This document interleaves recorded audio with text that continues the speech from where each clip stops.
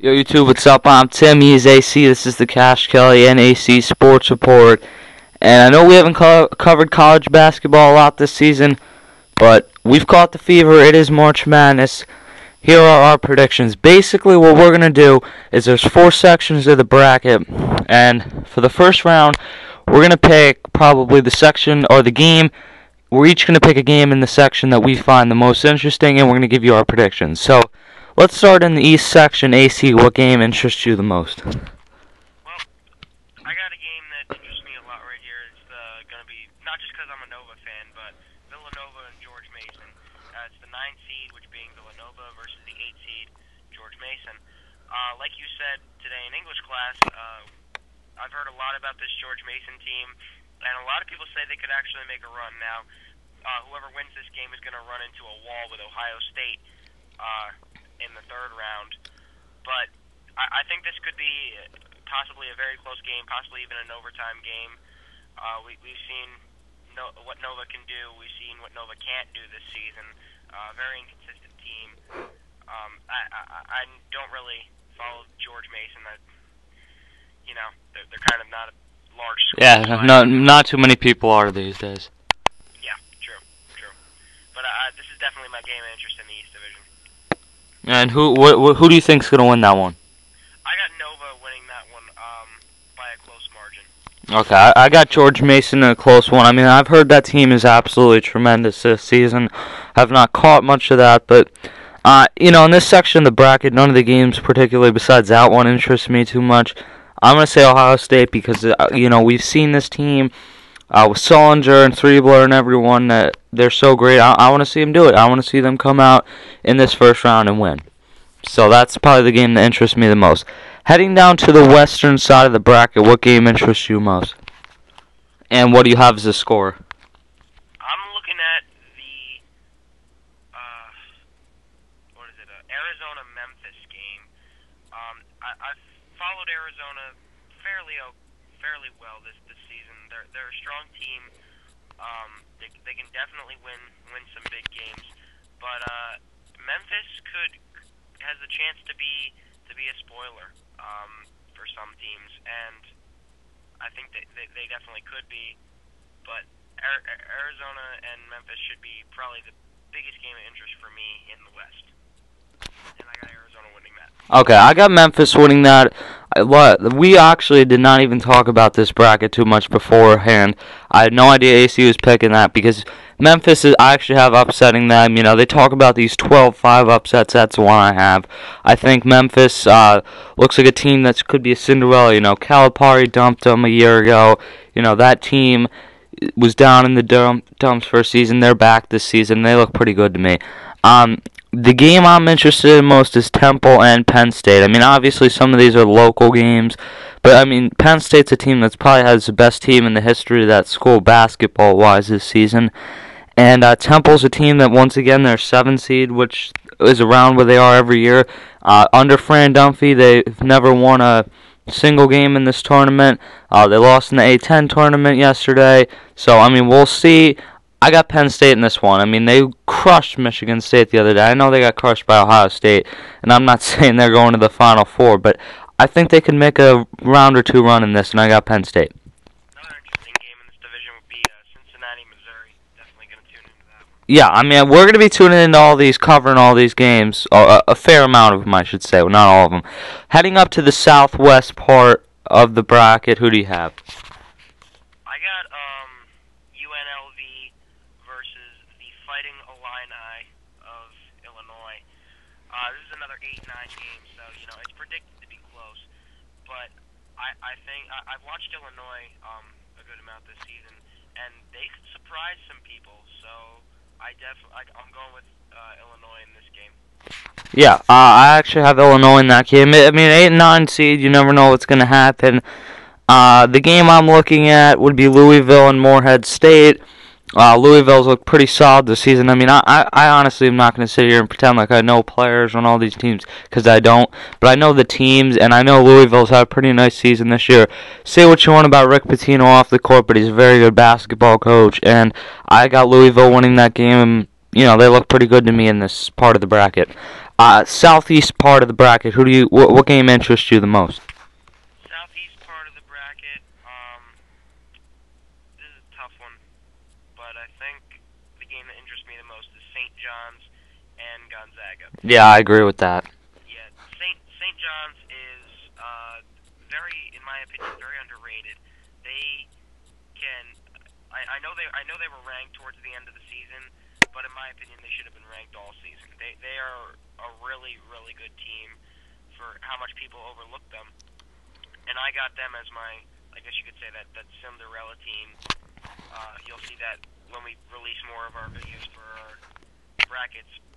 But Gonzaga has always been strong. They were strong a couple of years ago in this tournament. But I got St. John's winning this thing. I just think they're too good for Gonzaga to be a spoiler. Yeah, no, I mean, that's a game I originally looked at and said, Gonzaga is a big school, big basketball school, I should say. They're a good team. We're actually going to just release them all in this video for our picks. But, I mean, I think BYU, Wofford, I mean, I don't know how to say half these schools, is a game of interest. But Butler Old Dominion's the one that interests me the most. Not because I think Old Dominion's going to win, but, I mean, Butler obviously last year was a half-court shot away from winning the national title.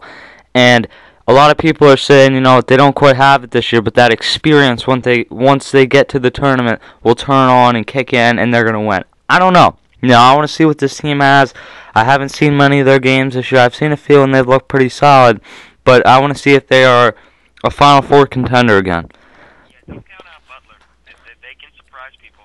I think the only problem this year is they're going to run into Pitt in their second game. So. Okay, so heading into the round of 32. For this one, I just want we'll pick one game in each section, and we'll kind of preview through it.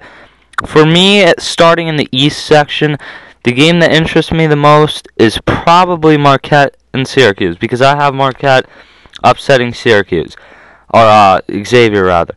I think Syracuse has been overlooked in a crowded Big East like many teams are, and I want to see if they can get the job done in this tournament, and I want to see a lot out of them, and I think Marquette, I think they're going to beat Xavier. I don't know why I think they're going to beat Xavier. So, AC, in the West, in the round of 32, what game interests you the most that you have scheduled?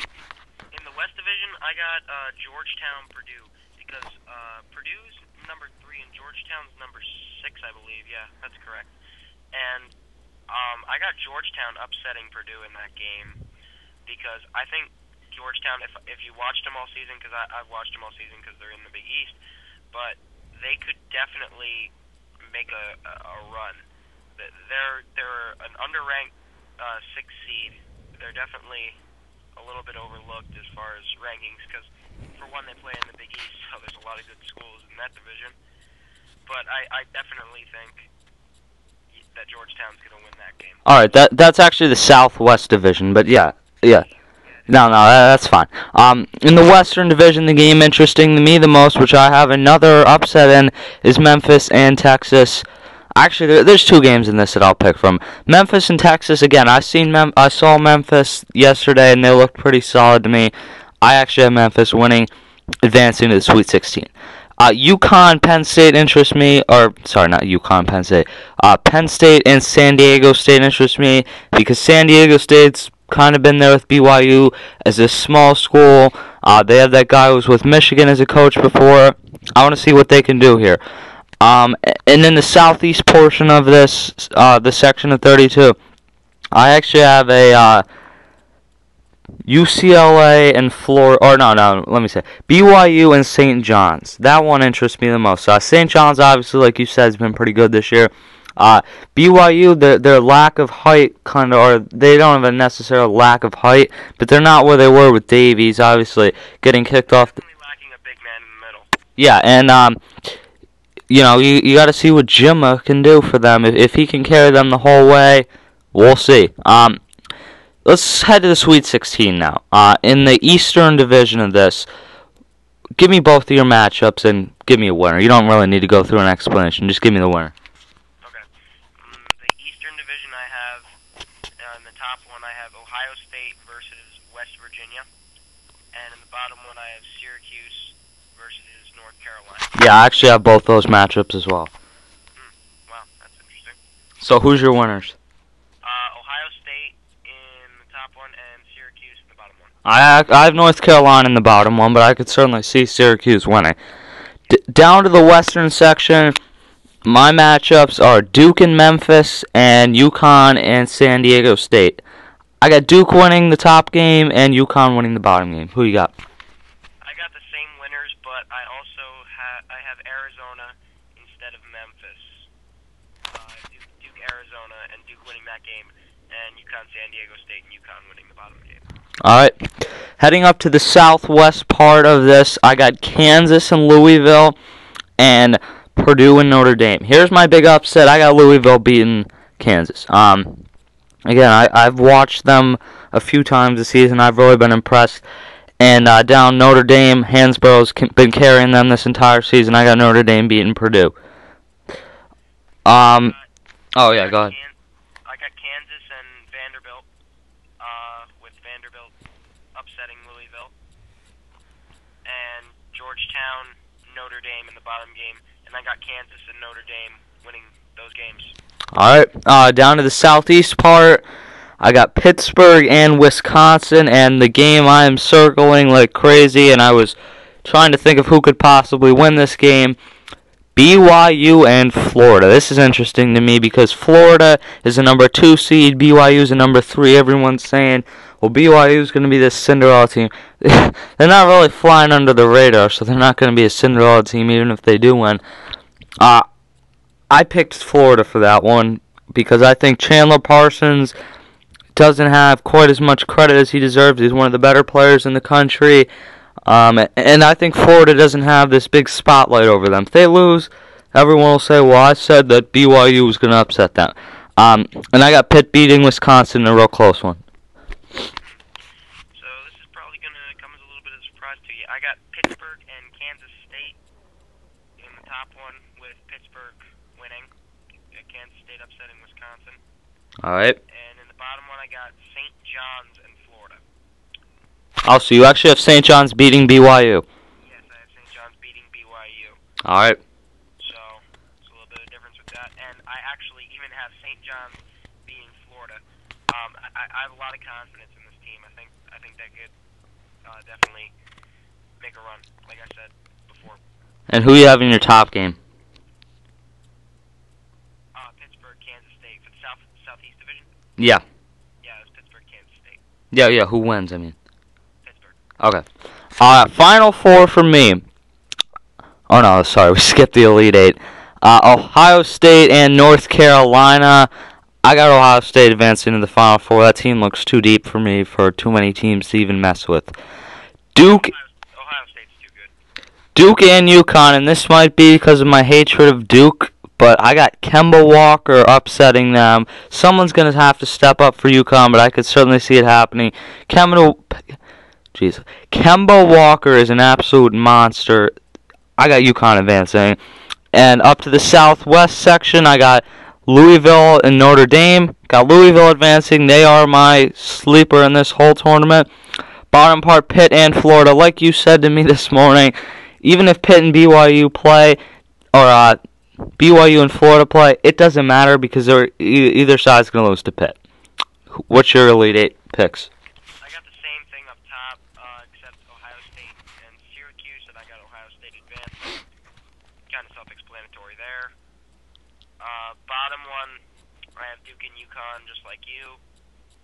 Maybe this is because of my hatred for Duke, but I definitely UConn. They're really good, I think. And I don't want to have to hear Dick Vitale saying Dookie's bait or whatever the hell that guy says. He's annoying as hell to begin with, let alone add Duke in there and he's even worse. No kidding. Top one, I got Kansas and Notre Dame. And I think this could go to like at least 2 or 3 overtimes. But I have Notre Dame pulling it out, actually. Ben Hansborough repping for the Notre Dame. Yeah. Play like a champion today. Oh, wait, that's football. Hate Notre Dame, too. And then in the bottom southeast division, I got Pittsburgh and St. John's. I like St. John's. I like their chances, but Pittsburgh's too good. I got Pitt winning that game and advancing to the final. Okay, so we'll go to the left side and the right side now for the Final Four. We don't even have to say east, southeast, north, west, north, south, whatever. I got Ohio State playing UConn. I got Ohio State winning. Campbell Walker's only going to carry you so far. This UConn team shoots so well. I got them winning this game. And then you got Louisville and Pitt. I got Pitt winning. I know I picked Louisville far in this tournament, but Pitt's just a better team here. I got Ohio State and UConn as well. I got UConn winning that game in a close one. They got to pull that one out because of the depth of Ohio State and just the overall talent at that school. It's incredible, but I think UConn can pull it out. And then I got Notre Dame and Pitt, and I think Pitt's going to win that game fairly easily, I think. I think Pitt's going to win that game fairly easily. Okay, so my final is Ohio State and Pitt. Yours would be Pitt and UConn. I'm going to take a wild guess that you're going with Pitt in the final. And you would be wrong. Oh. Actually. So you're taking Kemba Walker, the Kemba Nation, to carry UConn all the way from a number 3 seed where they barely got in to winning the whole thing. Yep. Okay. I'm going to take Ohio State. I think there's no Cinderellas 90% of the time, and even if there is, they don't usually win the whole thing. Ohio State's deep. They can shoot the ball. They can dribble. They can play defense. I got Ohio State winning. I mean, the bottom line, this is going to be a real fun month for us. We missed out on this somewhat in the World Cup last year where we didn't cover individual games. The difference here is I can actually sit down and watch a basketball game. So we're going to cover probably, if there's 7 games or so for each section, we'll try and cover 2. That might be a stretch with school, but hey, I'll just fail. I mean, Once it gets down to the Sweet 16 and the Elite 8, you'll see some videos start cranking out. Yeah. I mean, I'll just fail school, which I'm pretty much already doing anyway. So there's no worries there. We'll be here to cover. This is way more important. I understand that. Hopefully my parents aren't watching this video because I'll probably have this show canceled if they hear me say that. I'm Tim EZAC. It's the Kashkelly Sports Report. March Madness predictions. Leave yours. We'll see you later.